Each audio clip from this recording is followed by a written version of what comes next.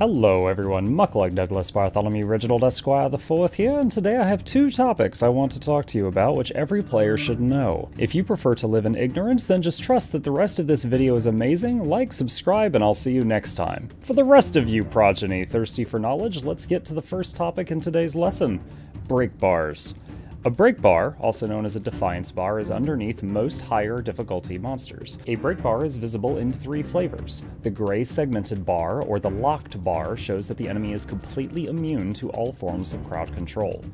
The teal bar shows they can be hit by crowd control to damage the bar. This means that if you use a stun on an enemy with a teal bar, they won't be stunned, but it will damage the bar, lowering it. Just imagine that CC hits the teal bar in the same way that normal damage hits a red hit point bar. And the final flavor, a brown bar. Similar to the gray bar, the brown bar signifies that the target is immune to all crowd control, but that it is recharging and it is about to turn teal again.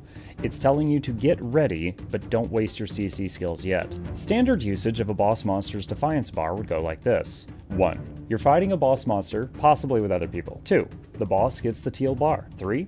Everyone uses their crowd control abilities. If enough people use them, the bar will hit empty and a major effect will happen based on the monster. 4. The bar will lock and the boss will be immune to further CC until it becomes teal again. Now, what happens when you break the defiance bar? It varies based on most enemies, but the most common thing to happen is that the boss will be stunned or knocked down. The action that they were in the middle of will be interrupted, and they will gain a debuff called exposed, which causes them to take 50% more damage for 5 seconds. For most targets in the game, when you see a teal bar,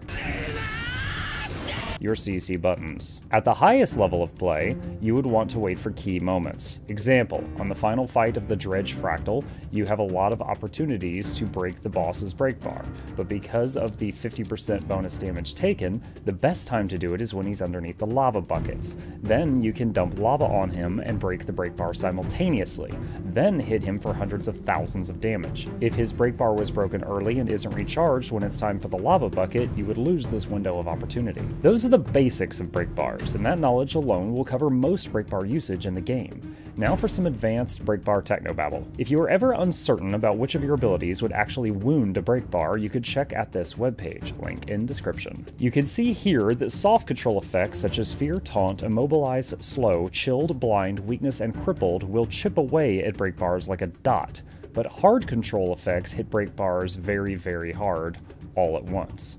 Simply find the column for your class and scroll down through each ability and you can see which ones work.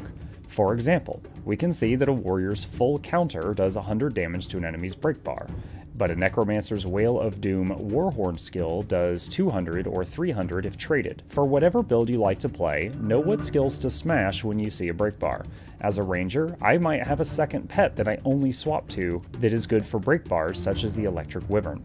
I can swap to the wyvern the moment I see a bar. It will have all of its cooldowns available. I immediately tell it to use lightning assault, and then moments later it will use wing buffet, doing 2 big break bar hits. Some classes are better at shredding break bars than others. Warriors are quite good at the job with their mace skill set. If your group unloads all of their crowd control against a target and are unable to break the bar will regenerate back to full. You may have to ask everyone, don't waste your CC moves until everyone is ready again. Then have everyone unleash their crowd control again simultaneously. But again, for you new players, you shouldn't have any trouble breaking a teal bar until you're in top tier content. I hope you all took notes because it will be on the test. The second item on today's agenda is combos. If you don't know about combos in Guild Wars 2, there are some semi-hidden interactions between many abilities in the game. We're going to break this down as easily as possible. Step 1, you need a move that says it's a combo field. These are usually big circles on the ground. For example, my Ranger Torch 5 skill makes a large fire field.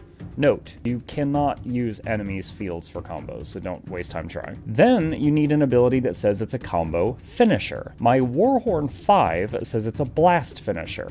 Let's see what happens if I use Torch 5, then use Warhorn 5 while standing in it. Did you see the message Area Might that flashed in the air? The Ranger Warhorn 5 gives 6 stacks of might, so the other 3 I've got were from the combo, and it was 2 others in the area as well. Now let's try going through the fire field with Greatsword 3, which is a leap combo finisher. As you can see, it gave us a fire aura. There are many auras in the game. The fire aura gives you might each time you are struck and burns foes that hit you with a 1-second cooldown per attacker. Finally, let's try using a projectile finisher in it. The message "burning" flashes, meaning that in addition to its original effects, those projectiles will apply burning to the enemy. So to recap, while you're in a friendly combo field or while shooting through it, use a projectile, blast, whirl, or leap finisher ability for an extra effect.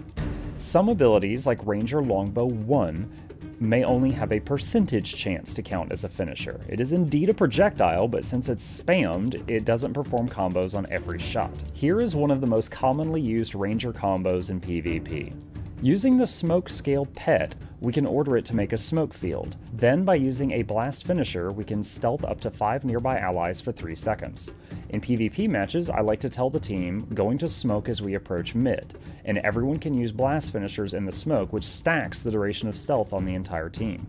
I can also leap finisher through the smoke to add 3 seconds of self-stealth, but that one isn't AoE, so my pet is revealed before I am. Now that I've shown you the basics of combos, take a look at this webpage from the wiki, link is in the description. There is a list of all the possible combos in the game and what their results are. Knowing what options are available to your class can change how you play. For example, when I'm healing on my druid, if the party is afflicted by a condition and Condi Cleanse is on cooldown, I can Astral Form 2, 3, to do a blast finisher in a light field, which is an AoE condition cleanse for the entire party. Be sure to see which of your abilities have combo fields or combo finishers in the text to up your gameplay. As always, if you can think of anything on these topics that might help someone else, please put it in the comments. If you enjoyed the content or found it useful, you can support the channel by liking the video for the YouTube algorithm or subscribing.